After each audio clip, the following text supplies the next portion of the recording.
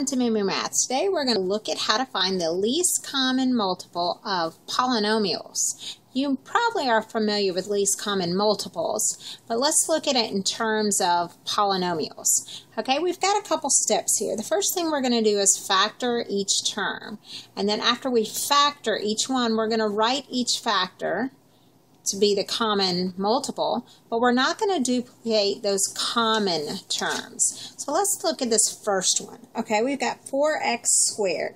So if I factor 4x squared, I'm going to factor the 4 into a 2 times 2 and the x squared to an x times x. Okay, I'm going to do the same thing with 10. So 10 is going to break down to 2 times 5 and then x times y.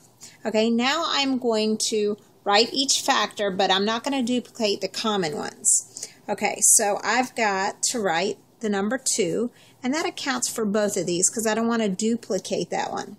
Okay, that means I need also another common 2, and it counts for that one, and a 5 to account for the 5. So my coefficient is actually going to be 2 times 2 times 5, which is 20, and you can see both 4 and 10 divide into 20 evenly. Now let's look at not duplicating the variables. Okay, I'm going to pull an x down here, but that x accounts for both this one and this one because I don't want to duplicate. Okay, I'm going to pull another x down to represent this x, and then I'm going to bring down the y. So now I have all my factors represented. Now let's just multiply it together to look at it in a cleaner form. Okay, we said 2 times 2 times 5, that multiplies to 20. X times x is x squared, and then y. Okay, so my least common multiple is 20x squared y. Let's look at a couple more of these because they get a little fancier.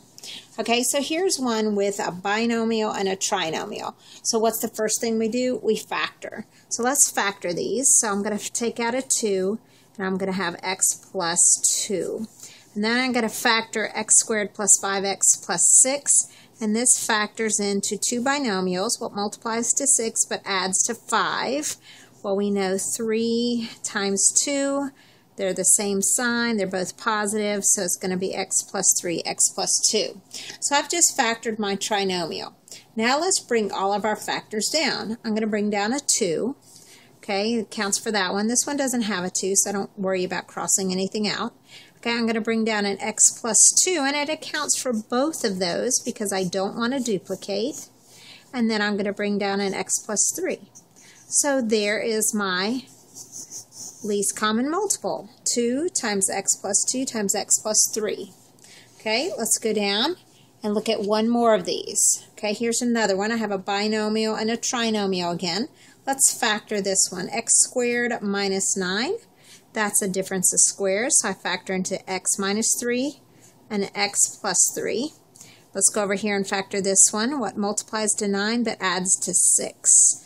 Well, that's 3 times 3, so I'm going to do x plus 3 and x plus 3. I know the signs are the same and they're both positive. Okay, so those two are factored. Now let's start bringing down our factors. I'm going to bring down first this x plus or x minus 3. Okay, so it accounts for that one. There's not an x minus 3 over here. Okay, this one has an x plus 3, but I don't want to duplicate it, so I'm going to cross that one out, and then I have another x plus 3. So I have to count for both of these. Okay, and that is my least common multiple, and that's how you find them. So let's go over the rules real quickly one more time. Okay, you're going to factor your terms. Then you're going to write each factor, but you don't want to duplicate the common factors.